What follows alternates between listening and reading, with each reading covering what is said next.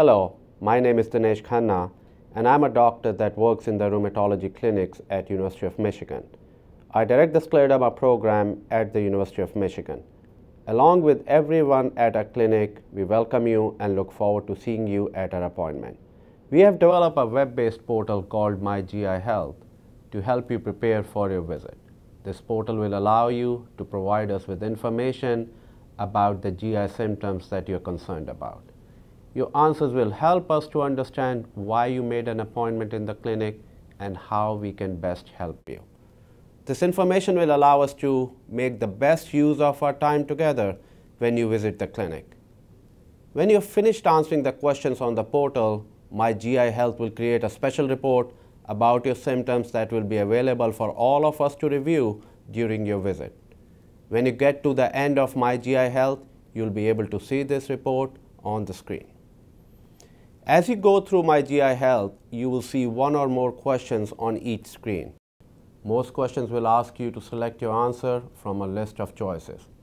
To make your choice, place the cursor anywhere on the answer and just click. A check mark will appear in the box next to the answer that you have selected. Sometimes you will only be able to select one answer.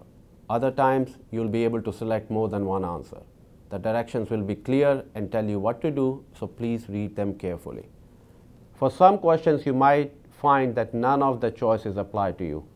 If so, you can select Other, and then you can type a short answer into a box.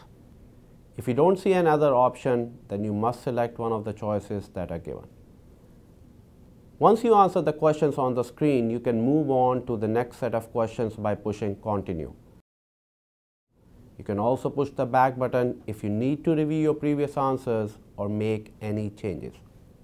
The system uses answers for each question to choose the next most appropriate question, so not every patient has to answer every question in the system. This makes MyGiHealth more personalized and efficient. Because of this, most people get through these questions pretty quickly. If for some reason you need to stop and come back to finish at a later time, you can always do so by pressing Save and Quit button.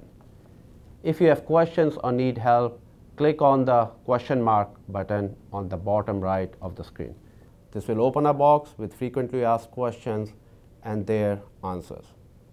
Please take your time with MyGiHealth and try to answer all the questions as carefully as you can. Your answers are very important to us and will hopefully help us find the right solution for your problems. Thank you again for trusting us with your care. We look forward to seeing you at your appointment.